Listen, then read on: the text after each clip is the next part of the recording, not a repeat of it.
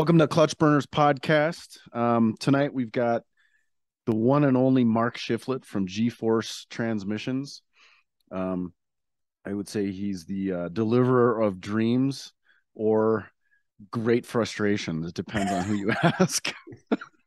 Rich, do you care to chime in? Yeah, I mean, Bill and I, and yeah, he's the go-to guy. I mean, we've been dealing with Mark lots. We're learning lots with Mark, but he takes good care of us. So yeah, if you don't know who Mark Shifflett is and G-Force is, you might be on the wrong podcast. That is a fact. So actually, before we start, I think, Rich, tell us how your day went today. Did you have a little story or something about today? Well, it started yesterday actually. So drove down to Medicine Hat, which is about 200 miles away. Towing a trailer, doing the speed limit ish, and yeah, with the G-force pulling it, getting like 17 miles to the gallon. Get to the tracks. Did you confuse kilometers and miles an hour again on the speed limit? Yeah, I think I did actually more than once. Get to the track, switch it all over, go up, and it's this one's a street race. So the qualifying is the street race, and then you go right into eliminations. And as I do my burnout, I'm leaking water. So I'm instantly out. Make the second pass. Now I'm in test and tune, and shifted into go from 2 to 3, and it feels like third gear is gone or something bad has happened. It had nothing to do with the transmission. It turns out it was a map sensor blew off. Fixed that, went up and went 585 at 129 miles an hour, which is probably a 880, 890 in my 4,000 pound car. Pretty happy with that. But when I went to download the data log, it wasn't there. So I lowered the boost a little because I had a little bit of a backfire. And so I go up for my next pass and I'm at lower boost and I do a big burnout. And as I come out of the burnout and I'm rolling up to the staging beams, I have a light. It kind of flashes when I have low oil pressure. This is one right in front of your face, right? Bright as day, can't miss it, right? It's right there. It's right in front of my face. Okay. It flashed a couple of times as I'm rolling up there, and I'm thinking, that's odd. And it comes on at about 16 pounds oil pressure, and I'm thinking, yeah, that usually doesn't do that. But I'm in the zone. I stage. I get up on the two-step, and I let her go, and the pass is decent. It's like 599 with a little less boost. Pull off the track, and instantly I see my oil pressure, which is normally 20 to 25 hot. It's at like 10 now. And that light is like flashing in my face. And so I drive it back to the pit. And I have a clear view filter. I blow my filter out and there's nothing really in there. And I know what a bad bearing looks like. And it doesn't look like there's any issues with a bearing. So we change the car all over. We leave the track. I can still tell it is not, oil pressure is not where it's supposed to be. So we eat dinner. Now I got 200 miles to go. We eat dinner, let the thing cool down. I'm thinking, maybe the oil is just hot. Well, it apparently stayed hot for the whole hour and a half we were in the restaurant, because when we got back on the highway doing 80 miles an hour, and with the G-force, that's like 1,700 RPM in my car. My oil pressure is at about 18 PSI. So you had like 0 W5 in the pan at this point, right? Yeah, it was holding the heat really, really well, apparently. And so I had 200 miles to go, and I thought, well, let's just keep driving it and see if the oil pressure drops or if it stays the same. And if it stays the same, there's got to be something else going on. There's no bad bearings or anything. So we drove it. Indication issue. Yeah. And so cruising along, I mean, at like 1,900 RPM, which may or may not be 90 miles an hour, oil pressure was like 21 pounds. It was like, oh, got lots. Now, on the way down at the same RPM, it would have been about 42 PSI. So it's like there is something drastically changed here. So as I'm going home, of course, you're running through a few towns. And when you stop at an intersection, the oil pressure goes down to like 9-10 pounds at idle. And it's cold out. It's not like I'm running 210. I'm like 175 degrees on the coolant. But the oil must be 510 degrees. Well, it's for that kind of pressure. 0W0 at this point, I think. Yeah, and I'm doing that too. I'm thinking, I wonder that Royal Purple, man. I don't know, but I really beat it up in that one run. I can't believe how much it's dropped. Anyways, I come home. I look in the data log. I make it all the way home. Oil pressure never changes. It's like 20 pounds all the way home, except for when I stop at intersections. And I look at the data log, and I can see in the data log that it happened during the burnout. Something went on in the burnout. And I've had it before with a Pontiac where you get something stuck in the relief ball. So it relieves at about 70 pounds. So you have to be over 70 pounds.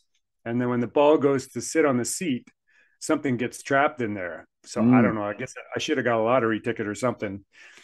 So the next morning I fired up, or this morning I fired up, and it's got about 60 pounds cold. And usually if you rev it at all, like even at 2000, it'll instantly start dumping at 70, and it's not doing it.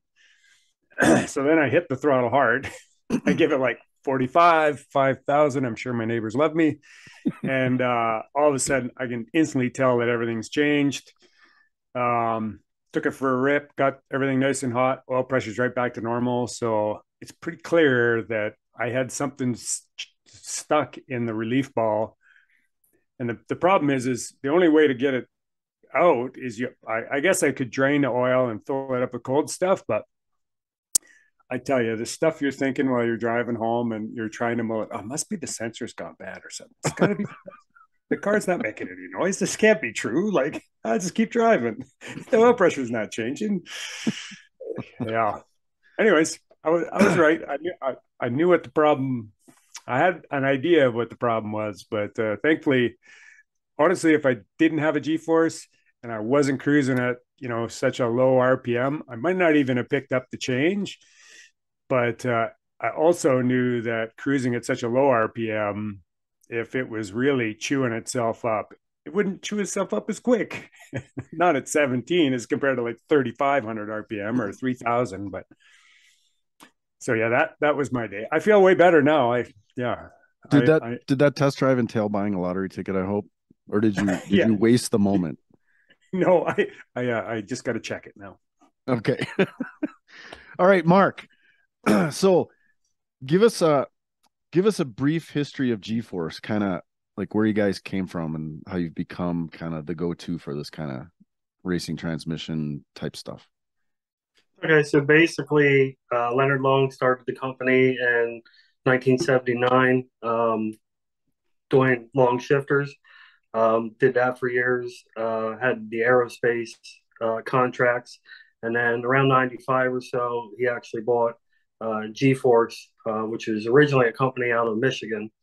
So he bought that, and then we moved to shop in Annville, where he still had the machine shop and did the shifters and everything. So we moved G-Force into there, and then around 2005, we moved to the current building we're at, and started doing the transmission stuff. And we got G-Force South in about 2009. About 2005, 2006, G-Force South, and then we bought Tex Racing and incorporated that into G-Force South. And they do all of our basically NASCAR stuff, and then they're out of North Carolina. Then our Pennsylvania shop is where we do all the shifters, the manufacturing, and the assembly of all the gearboxes. Nice. And actually, I'd like to say congratulations to Leonard. He just locked up another championship, and the NMCA 10.5 locked that up today again with a win. Nice. Awesome. Congratulations. Nice. Yeah, that's congratulations. Okay, so Mark, what is your background? Like, how did you get involved with G-Force? And I think you may have mentioned it there, but Uh, I went to school, CTC or VOTEC, for automotive technology. I worked in shops until about 2007. Um, then when I was 24, I started working for Leonard and G-Force. Um, and actually, this last August would have been my 15th year. So pretty happy with everything that's going on there. Meeting guys like you that keep things exciting. Definitely with the drag and drive events, seeing all the miles and just the dedication of having to fix your cars at the track and on the side of the road is pretty cool. It gets a lot of respect from me. Well, thank you. I'm flattered. 15 years with G-Force. So Yes. let's see, 25. So you just turned 30 years old today then, did you? Off by about 8 years. Nine, 39. So it is in fact your birthday today though, isn't it? Yes. So Rich, should we sing a little happy birthday to Mark? How many people do we want to lose in the podcast? All right, we'll bypass that then. they know how bad it can sound, maybe. Yeah. Well, happy birthday, Mark. Thank you. And thanks for spending it with us. Yeah, oh, absolutely. Yeah, totally. Yeah, because you're 2 hours ahead, so it's probably getting dark out there. Yeah, it got dark about 7:30. It's a little after 8, I believe now. Okay. Well, we'll try not to keep you up past your bedtime. How many employees are there at G-Force? G-Force, the Pennsylvania shop, we have I'd say about 30. G-Force South, I'm not quite sure. We probably have about 15 or 20 down there. So I'd say all in all, total about 50 employees or so company wide. Wow, that's Nice. awesome. And I'm just curious for my own knowledge, like what's a machinery layout look like? Like how many CNCs do you have? Like what does that all look like? Because those are a big deal. I mean, the operators and everything, that's a big deal. Yeah, so our shop set up, we have our own area for transmission assembly. We have our own department for the shifters, and then the machines are all set up in a way too. So all the mills are in one area, all the lathes are in one area, and then we have a saw shop and a gear shop. I would say all in all, we probably have, it's just an estimate, maybe 50 CNC machines from gear cutters to lathes to the mills. That way we can do everything in-house except for heat treating. Did I just hear you right? 50 CNC machines? Probably about 50. Like I said, that's an estimate. We have some in Pennsylvania. We do have some in our North Carolina shop as well. That is awesome. That's awesome. Actually, that's one thing that I really appreciate about G-Force is the fact that you guys make your own stuff. So we're going to talk about supply chain issues in a bit, but yeah, I really appreciate that piece. That's the next one. Go ahead. How are they being affected by supply chain, and what parts are hard to get right now? So right now, being that we make our own parts, we can control that a little bit as long as we can get the raw materials, which that's starting to be the holdup. That's starting to affect us and pretty much any of the manufacturers that are using 9310 alloy, which is basically what a bulk of your aftermarket gear sets are made out of. So where you get that material in a couple days, a week, 2 weeks max, it's now taking several months to get. So we have to be on top of ordering material, making sure we have enough to keep the parts going through the shop. Now, once the material's in the shop, we can control basically the speed of how they go through the shop, depending on the amount of work we have. But right now, the biggest issue is stuff we don't manufacture in-house, which would be bearings. They come from overseas. Typically, we use anything. We'll use American-made, Japanese-made, SKF and NTN, Timken, but those have been getting harder to get. So that's a little bit of hold up on transmissions. But again, the parts we make, the hard parts we make, aren't too big of a problem because we can control that in-house once we have the material. Does that mean Rich and I should order any parts that we might think we are going to break like tomorrow? Actually, 6-speed parts were good on. So Awesome. That's the best news ever. yeah, we keep you guys going for sure. Awesome. Well, I know we appreciate it, and I know there's a bunch of guys that like Chad Fagley, who kicked both of our butts at Race Week this year. He's running one of your transmissions as well, so that's awesome. Yeah, All it's right, good. so I see we have well, he won that, and then obviously Rich won Sick Week, and I think Ted won Miles of Mayhem. If I'm not mistaken. Nope. He actually won Rocky Mountain Race Week. He Okay, is got the wrong one. Yeah. due to attrition. Yeah. Hey, don't come on now. Don't take that away from him. No. I didn't mean that in a bad way, but you and I both broke first time together. But he did awesome. Ran his first 9-second pass. Like, it was actually really exciting to see him do all that. Like, it was nice to be on the sidelines watching it.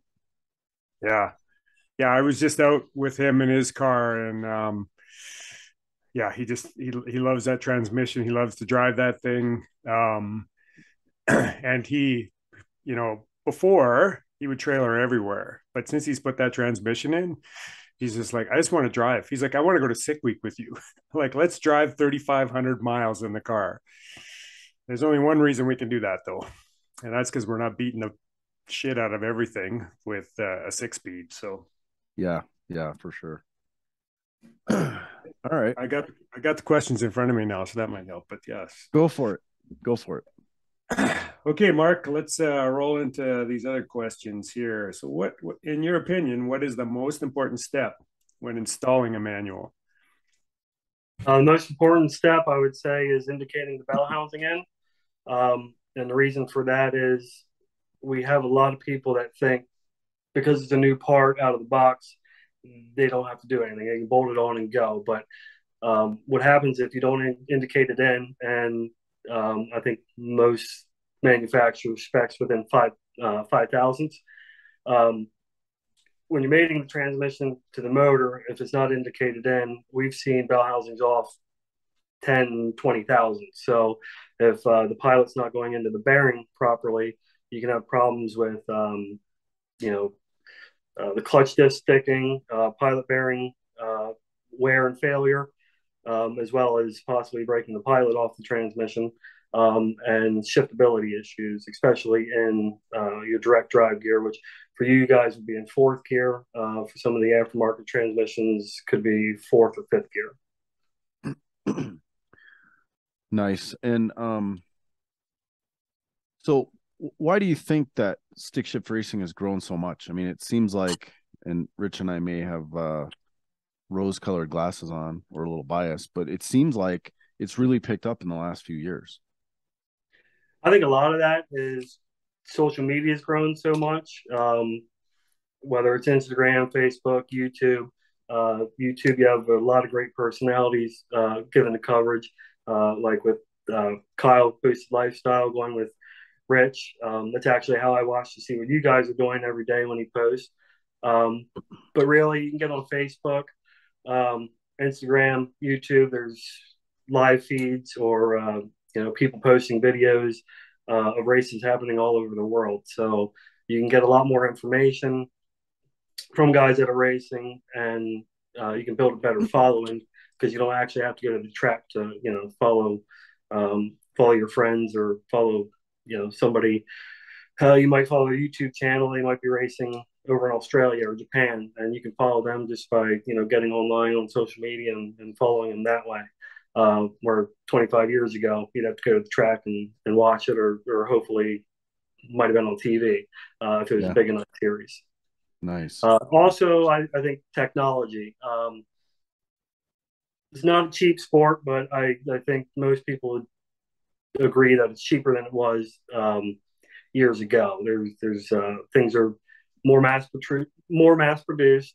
The quality has gone up with a lot of manufacturers as well, just from stuff they learned over the years, feedback from customers.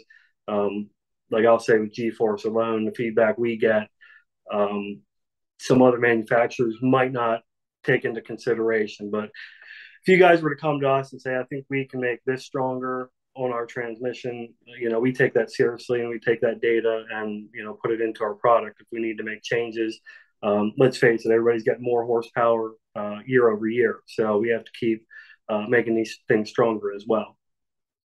Nice. Yeah, I think obviously it's because of all the handsome devils in stick shift racing. And I think the other piece for me is, and I think Kyle is a great example where, you can throw an LS turbo combination into a Mustang with an automatic and go out there and run faster than 850 without too much of a challenge.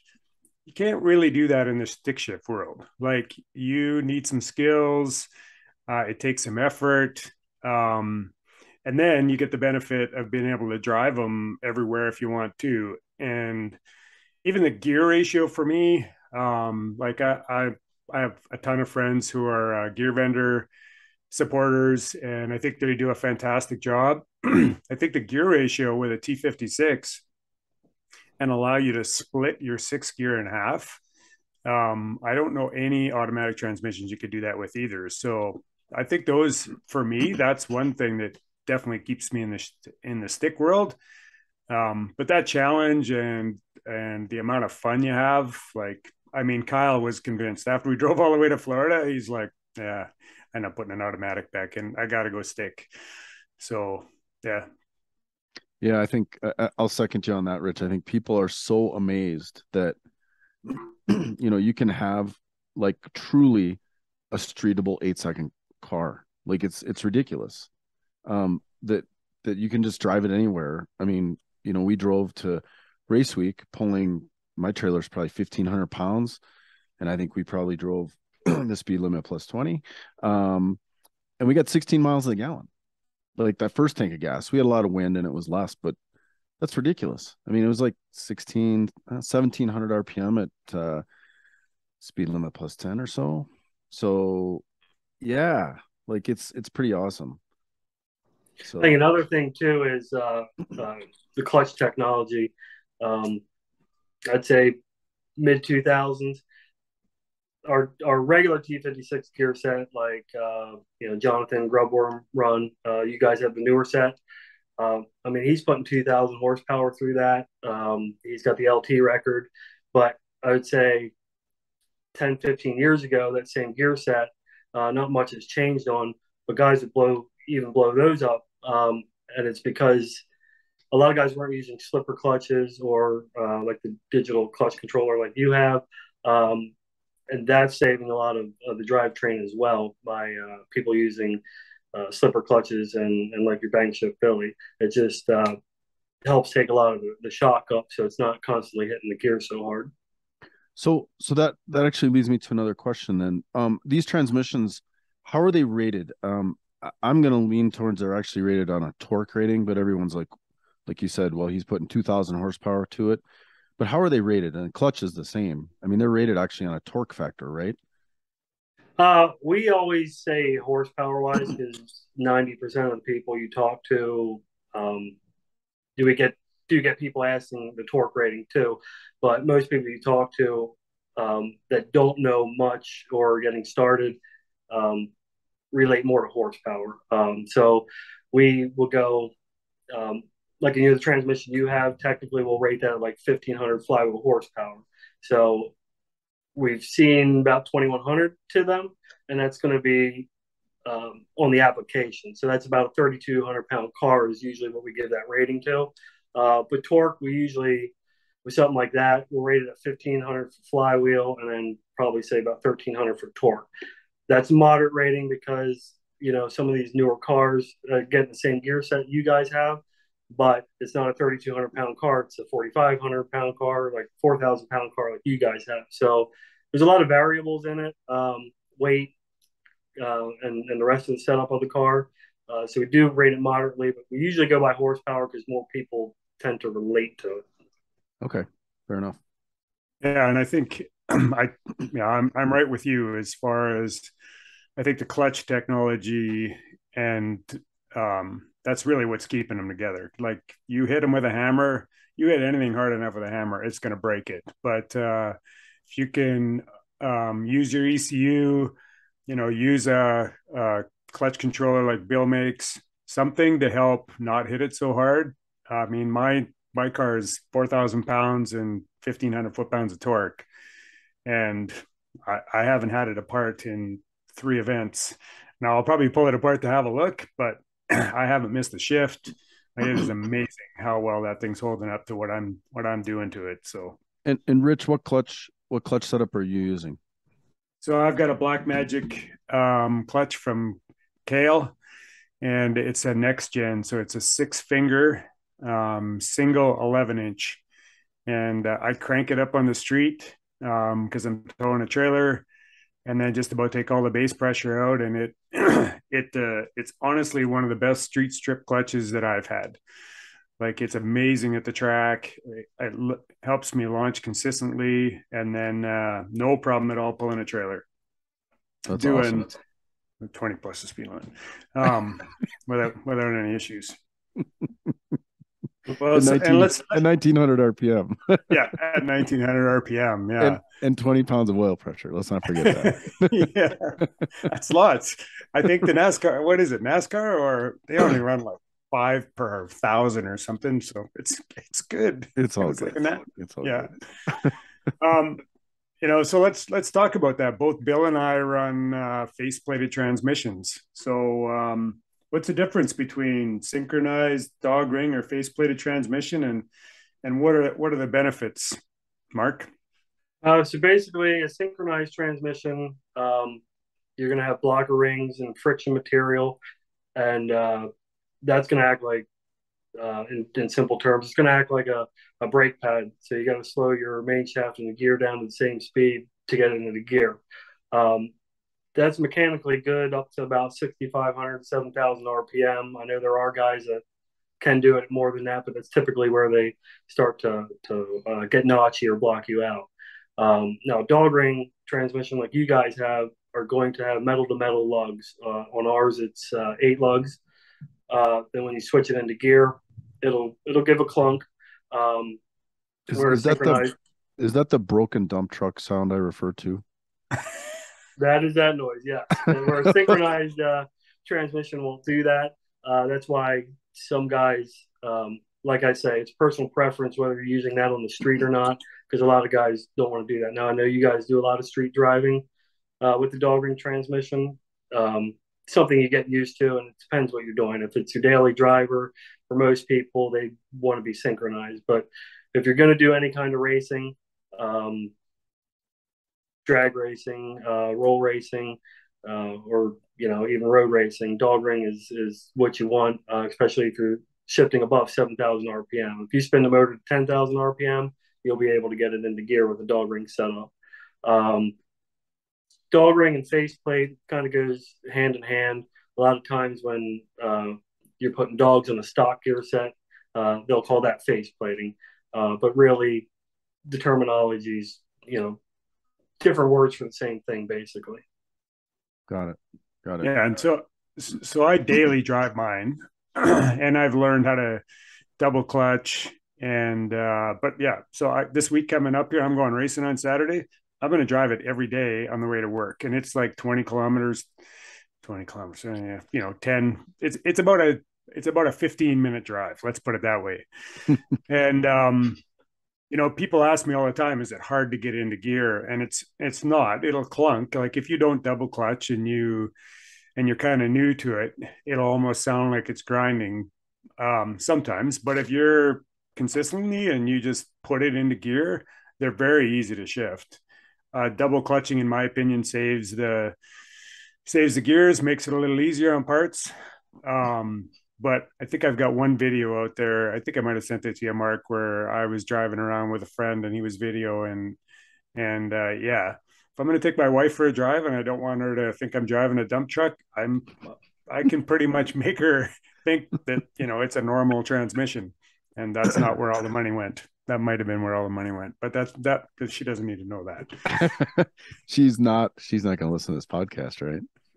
No, She listens to me as little as possible. Is she peeking around the door right now, looking at you? Definitely not. No. Excellent. So, Mark, in these transmissions, and let's just talk about also just a synchronized one.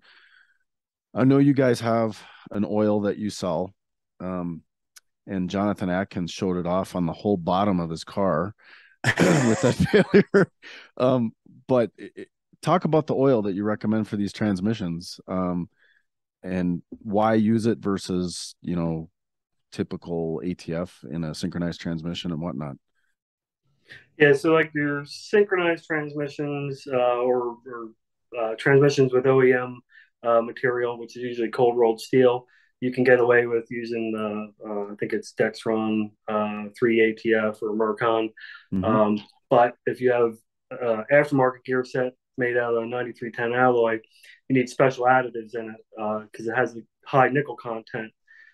And what happens if it doesn't have that additive in, it'll start pulling the nickel out of the gears and cause pitting. And then in turn, eventually that'll cause breakage of the gears. So we recommend, obviously, like you said, Jonathan put it on full display, the blue oil. That's our GF2000 advanced formula. You can use that, which most people run. If you don't have that available, and you want to go down to the parts store and get oil, you can get Torco, Motul, Redline.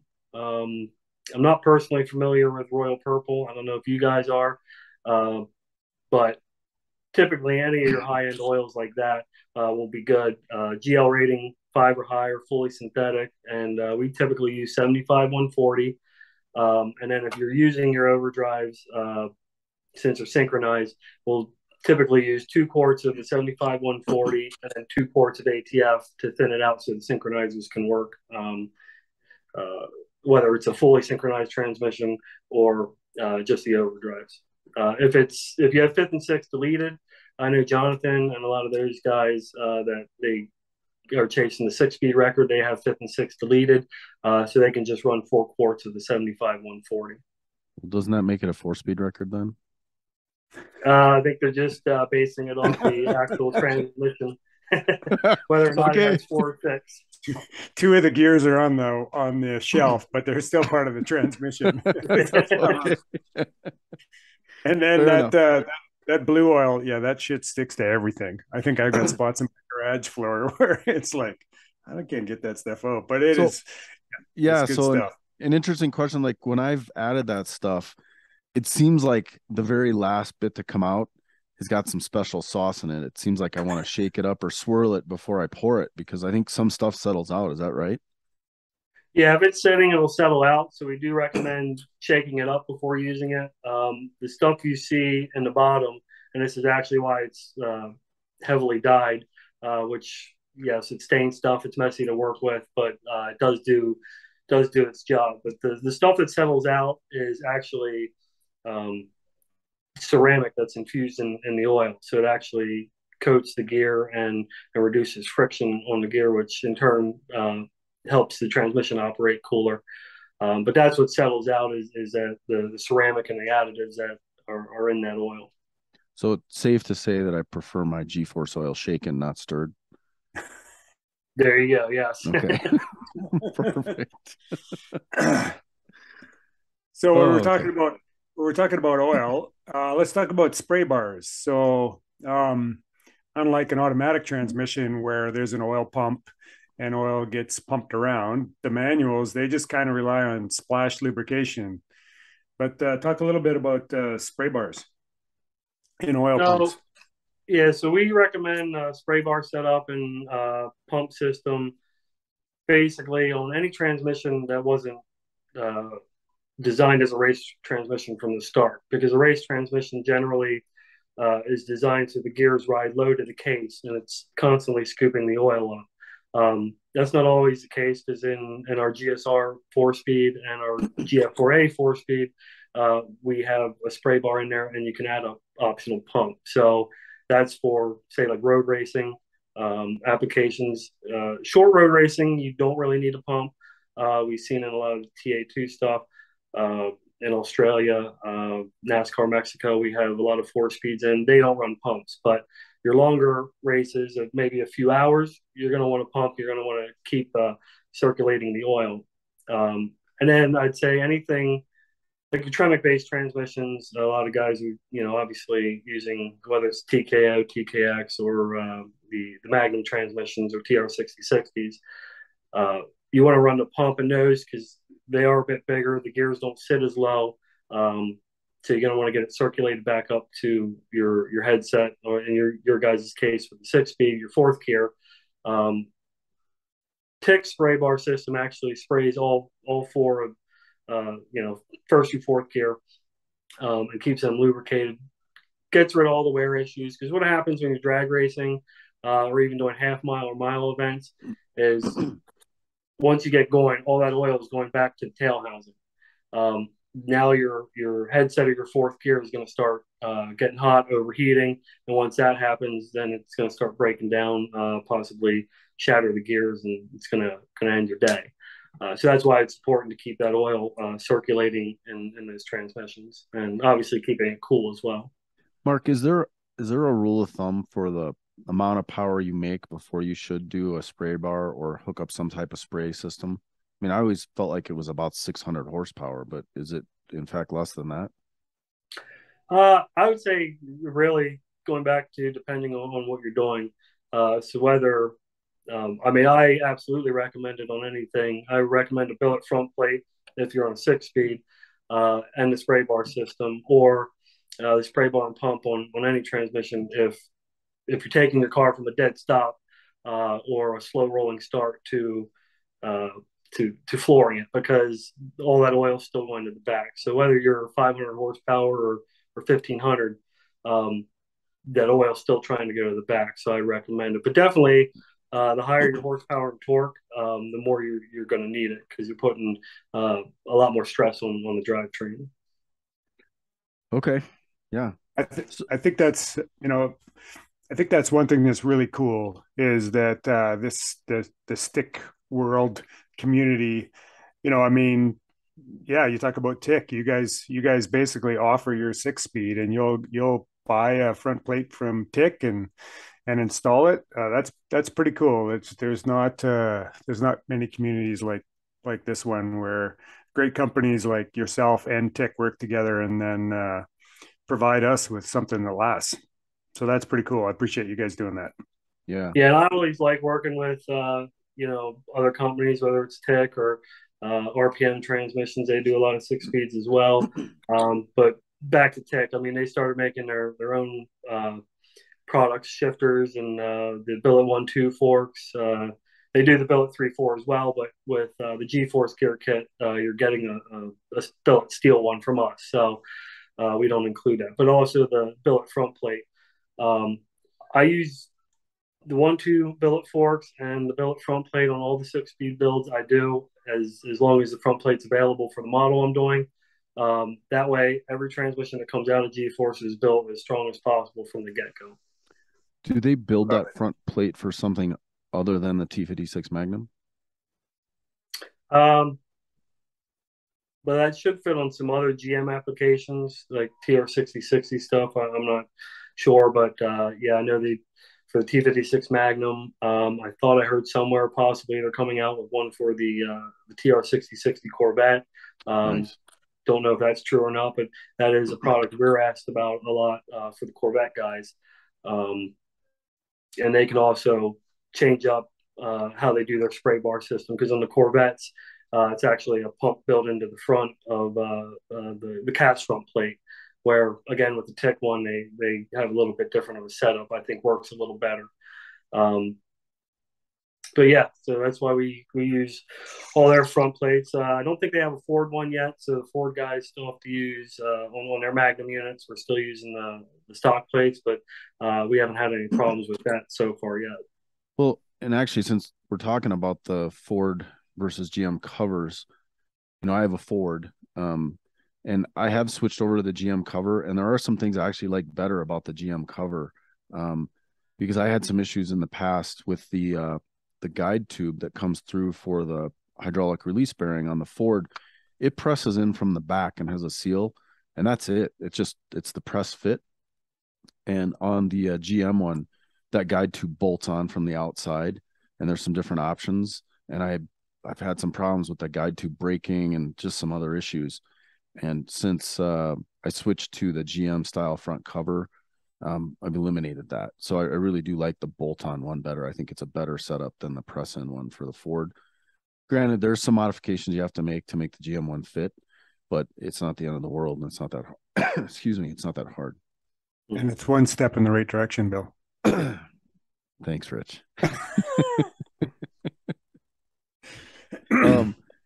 So Mark, in our world, like we talked about, the T56, the TKX, the TKO 500, 600, the G101A, the GF5R, those are like the most popular transmissions. Can you give a rundown of the ideal applications for these guys? Like those transmissions, like what, like maybe some of those are not the best for the street, but better for the track or whatever. Yeah, so we'll start with G101A. That transmission we use in quite a few different applications. Anywhere from drag racing, we have like the whole Coyote stock class, to your weekend guys. They'll run the G101A, perfect for quarter mile or eighth mile racing. Some guys will use it for going to track, and if they go to local car shows, they can take it down the street. It still works fine. You just don't have that overdrive. A lot of that's a 4-speed. That's a 4-speed, yeah. Okay. That replaced a lot of guys who were using the older T5s, which obviously with today's power and everything, we're not holding up. The T5 is a street transmission, no matter how you build it. So a lot of guys transition from the T5 to the G101A because they don't need the overdrive, and it's a purpose-built transmission, so it works out great. GF5R, same thing, drag racing. A lot of guys were before the 6 speeds were using the 5R for the drag and drive events. Most notably Finnegan, and he just switched over to what you guys have with the Magnum. Because the 5R was just too loud without any, in a full belt race car, there's really no material to dampen the noise. So they were driving around with headphones on, where obviously you guys know the 6 speed's going to be noisier than an OEM one, but it's not going to be anywhere near as loud as a full straight cut dog ring transmission. So a lot of guys would switch over to that, but that's still big in drag racing as well. If you need a clutch assisted setup, we offer H pattern or V gate shifters. If you need a full clutchless setup, we do have the GF 2400 4-speed and the GF 2000 5-speed. And by fully clutchless, I mean it's drag race only. If you let off the throttle, it's going to kick it back into neutral because the sliders are overlapping. So there's back ramps to prevent it from getting into 2 gears at once. So basically you use your clutch for first and reverse. After that, you just go until you're done with the run. Unfortunately, with that transmission, if you have to let off the throttle, you need to abort your run because you're not going to get it back into gear without a lot of hassle. It's not going to work out too good. And then our other go ahead. So the GF5R is a 5-speed. Is that what the 5 means? Yeah, sorry. The okay. GF5R is a 5-speed. Yeah. Got it. Does it mean go forward 5 and then R is reverse or race? I believe it's actually G-Force 5-speed racing. Okay. A lot of people, that's a good way to remember it because a lot of people, we get calls for that transmission all the time, and people have a lot of trouble saying that one. So we kind of regret naming it that, but that's basically a good way to remember it. G-Force 5-speed racing. Got it. All right. Yeah, so I think you covered the ideal applications for those. That's awesome. And then what are the horsepower ratings for the GF4A and the GSR? So actually, the G101A, the GF4A, and the GSR are internally pretty much the same. The GSR does use a bigger headset or the 4th gear. So that is a little bit stronger as far as the headset goes. But we rate all those at about 1,000 flywheel horsepower, about 900 foot-pounds torque. In a drag racing or circle track setup, we've seen them in drift go as high as 1,400 without any issues. So it depends on what kind of racing you're doing as well. You know, and I think Rich is the same. We get lots of random questions like through all the different social media outputs, and I always tell people, because they're like, "Well, how much power can this handle?" I'm like, "Man, until you get traction, it'll handle it. Like, you're gonna break it till you get traction, and you know, you just keep your radial tires on it and just spin them all day long. You'll be fine." Yeah. Yeah, and that's the other piece of the technology that's changed is suspensions, tire technology, all that stuff has changed, and has gotten more aggressive too. So for us thick guys, the clutch technology is important, that the two of them are keeping up with each other for sure. Well, and literally, Rich, you and I have talked about this a ton, but the really fast stick guys, they're running a radial. And that's a fine line, because I think if you don't have everything sorted and you throw a radial on your stick car, you're going to start breaking stuff if you don't have it right, as far as clutch slip and chassis and everything else. I mean, you would agree? You nor I have ventured in the radial territory yet. No, with my clutch, I've definitely debated it. Most recently, people were asking me yesterday, actually, when are you going to go to a radial? And the tracks that don't have great prep around here, there's a couple of them that do, but I don't know. I think it's just that much more forgiving with, especially on a 4,000-pound car, because that little bit of movement that the slick gives you is a little bit that the transmission doesn't have to take too. So it seems to be working well for me. Yeah, and my biggest concern is always, it seems like it's not that often that you and I, or race week and stuff, I mean, the automatic guys get away with it, but you know, how often is the track prep like set on kill for radial setup? Because I mean, we shake the tires and spin them occasionally, even on a 3-4 shift. Sometimes I've done it, and a radial won't recover. Whereas a slick, you know, I've heard that a slick can still work really well at like 40% slip. I don't want to be driving it like that, but it still works. So good entertainment, yeah. Okay, Mark, do you have any upcoming events or products that you can talk about and or are excited about? Well, PRI is probably the next event. I don't know if I'll make World Cup this year, although I want to, because that's where all these the 6 feet guys break the records in the cool air. But if I don't make it down to that, PRI will be my next event, and that's December. And anything new we'll take there. The TR6060 T56 Magnum set is pretty much the newest thing we have out right now. There's just 12 different applications. Like every one has a different input shaft. So we're still working on getting more input shafts out for like the Corvettes, the Camaros, the Challengers, the Hellcat. Right now we have the gear kit with the input shafts for F Magnum. Obviously Ford, like you run, GM, like Rich and a lot of the other guys run.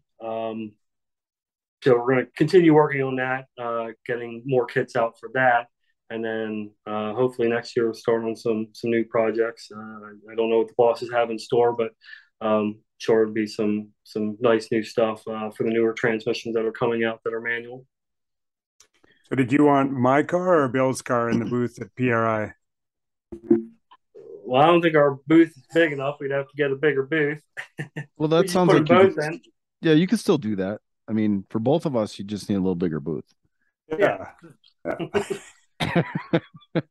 I could drive mine down in the winter, but I'd have to tow a trailer, so we'd have to find room for the trailer as well. But would the trailer be full of cleaning supplies after that drive down? Yeah. Mud flaps and winter tires are a must. Nice.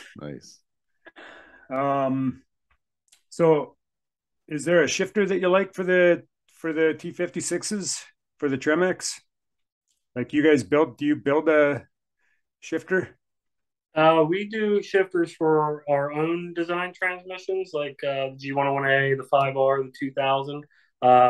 We do not do shifters for like the Tremec based stuff that we do gear sets for. Um, but I have a 2004 GTL. I run the tick shifter in that. I haven't gotten too much drive time on it just because I need to get some work done on the car.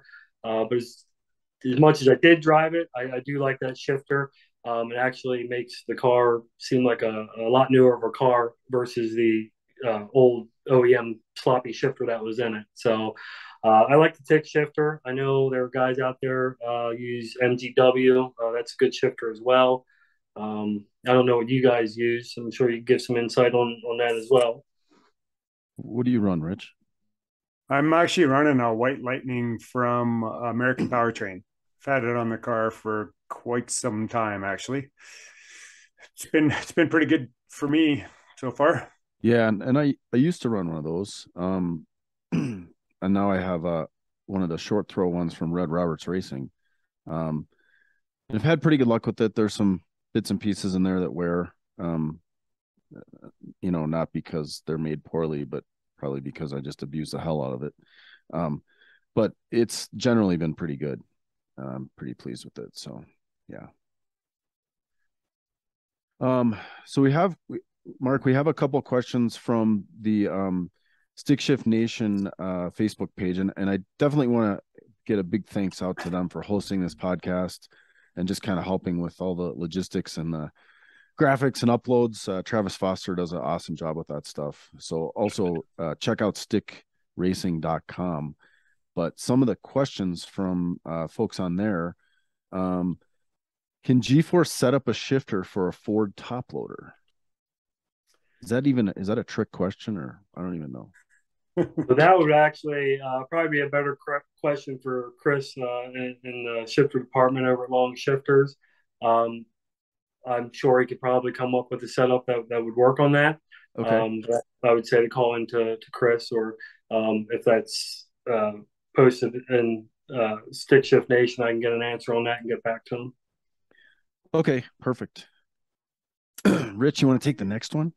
Yeah, here's another one.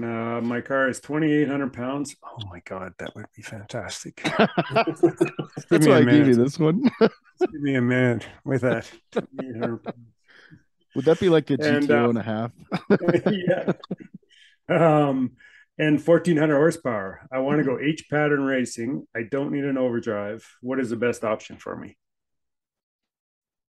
That's yeah, I mean, if what did you say, 1,400 horsepower? Yeah. At that weight, I'd say he'd probably be good with he could use, if he doesn't need to overdrive, a GF5R. We rate those to about 1,300 again, in a 3,200 pound car. So he's a little lighter. He can get away with a little more horsepower, a little more torque. But the 5R would be the strongest that we make as a purpose-built transmission in H pattern. But obviously, as you guys know, if you would use overdrives, where you could delete the fifth and sixth and use a 6-speed. But as far as a purpose-built transmission, I think the GF5R would be a good fit for that. Would the G101A work also? Is that another option? I think that would just be a little too much power, because again, we're about, for drag racing, we rate that at about 1,000 flywheel horsepower, about 900 torque. And really, the 5R and the 101A use a lot of the same gears, but the 5R is a split case design, and there's some design differences that will allow it to handle a little bit more power than say, the G101A. So he could use the 101 if he just did hard tire stuff, right? No slicks. Yeah. If he put slicks on it, I would say he'd be in trouble. That would be more like drifting, right? Well, yeah, the drift guys, a lot of people think they don't hook up, but I mean, if you ever listen to his cars and stuff, they're gripping the whole time around, and I mean, it's amazing that they hold up to the abuse the drift guys put to them. But drag racing with slicks, yeah, I think it'd be a little too much for the 101A. The 5R would probably be the better ticket. Got it. Yeah. Okay. Well, what can a consumer do to prepare himself before he calls you? I always try to be very conscious whenever I'm dealing with anybody like yourself, that I don't waste your time. And so I like to hear from shop owners, like, how does a person set himself up so when he calls you, he doesn't waste your time, he gets the info he wants, and hopefully gets the parts he wants? I'd say a few things. Just make sure you're in a good area where you have good cell phone service. If you're on a cell phone, we get a lot, and I know that's hard to control. But if you're able to do so, that helps out a lot, because a lot of calls do get dropped in and out. Also, I would say try not to be driving. We get a lot of guys that are driving, and we'll give them all the information, and then we'll have to re-email it later, which is fine. I don't mind doing that, but if you could, kind of dedicate some time, maybe have pen and paper ready to take some notes, and then if we need to send more over, I like to give guys pictures and real world examples of guys doing the same thing that they want to do. So I do like having an email as well to get more information over. But I'd say those are two of the most important things: is just make sure you're prepared to take some information down, and make sure you have a good phone connection. That's great. I probably need to brush up on those skills myself then. No, I think the other one is like Stick Shift Nation, and do some research on there and find some guys that are doing what you want to do, and talk to them. And even for you, Mark, I mean, I know we've talked before, and if somebody wants to call me up and look for my experience with what I'm doing, and look for some advice, all that stuff, anything you can do to prepare yourself before you make that phone call, and take up a business's time, because time is money, and Mark might be building parts for Bill and I. So, just think about that while you call. and you guys have been great with, I see you guys interacting with people, on Stick Shift Nation and the other groups as well, that have any questions about shiftability. I know I've sent some guys your way, and you guys helped them out. And that's what's great about our community. We can kind of share ideas, share information. I don't drive what you guys drive, so the feedback and the information you give me is valuable, as far as shifting dog ring on the street, and the videos you guys share, I take. And like I said, if somebody gets a hold of me, I like to have that email connection as well, because I'll send them examples of the videos and what guys like you are doing in the real world with these cars. Nice. So here's a real world question, and it's one I've actually struggled with myself. Do you recommend a pilot bearing or a bushing for these transmissions, and does the application matter, like street versus strip, for one or the other? We always recommend a roller bearing, pilot bearing, regardless of application. I know guys run the bushings, and but we always recommend the roller bearings, just for a stronger solution. And so this is a personal question, because I was running bushings for a long time, because every time I try to pilot the roller bearing, it would fail, and then it would chew up the input shaft, and then I was like, ugh. And the bushing doesn't do that. But I had problems with bushings failing too. So what causes that? I checked alignment of the bell housing bunch. I'm an expert at it now. I can do it fast. So what causes that failure? Typically, it is bell housing alignment, but if you check that and it was in, obviously it was something else causing that.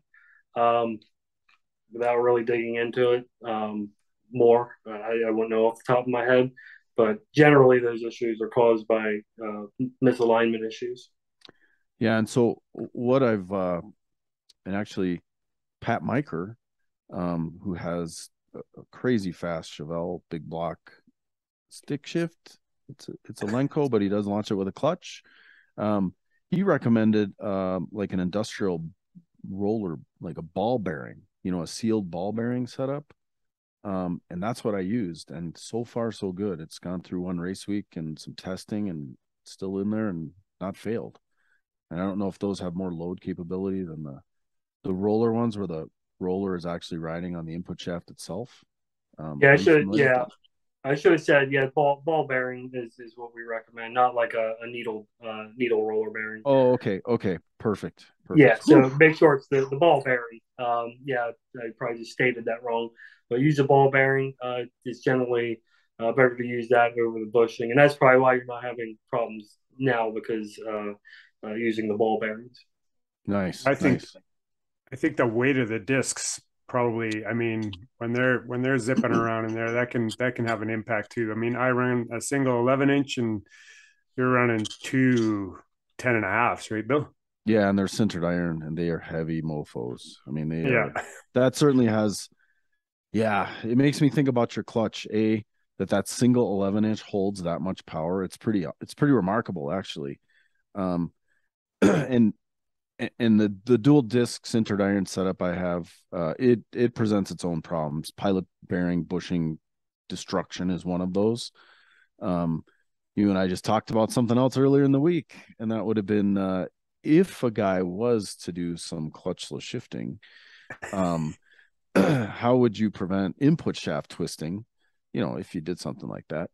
And I think we looked at a data log of somebody that might be doing that with a single disc, and you might see a little bit of clutch slip in addition to pulling timing to reduce the shock load to the input shaft. Whereas if somebody was to do clutchless shifting with a pretty hefty twin disc sintered iron setup, there is not going to be any slippage. And you've got to control that power. You can't just switch off 1,000+ foot-pounds of torque to make a shift and then switch it back on. That tends to brutalize parts. And pulling timing after the shift and then determining what amount of timing is appropriate and for how long, for longevity of parts, is something that I think we're still trying to figure out. Yeah, and especially like as these guys are getting faster and faster, every little time you're pulling timing or doing anything like that, you're losing some ET. So yeah, you definitely gotta figure it out and ask your friends what they're doing. And yeah, definitely. All right, we got another question from Stick Shift Nation. Can you pinpoint an event or a year that triggered the latest boom in stick shift popularity? I don't think I can name one specific event from one year. I'd say for me, it'd be World Cup, where you get the fastest guys together in port or domestic. That's the whole purpose of that race, is to pit them against each other, and that's usually where you see all the records drop. So I think when people see that, it piques interest. I'd say 5 years ago, that's when Cletus started hitting the records, and then after that, obviously he's brought popularity with YouTube and social media, so everybody was following his car. But there's a lot of other guys like Jonathan from Tech, and the guys from More Horsepower, Joel Brandon, Joel Steele, those guys. Social media, people are following them. They're seeing them break those records, and I think people see that, and it gets them interested in building cars. And the fact that a few years ago there weren't as many drag and drive events, I feel. Maybe you guys know this, but it seems like now every event has a second event every year. So there's more of those. And again, more social media coverage where people can follow it. And hey, these guys are building these cars, or they're driving them, 8,000, 9,000 miles round trip like you, or, you don't even have to do that, even the shorter trips.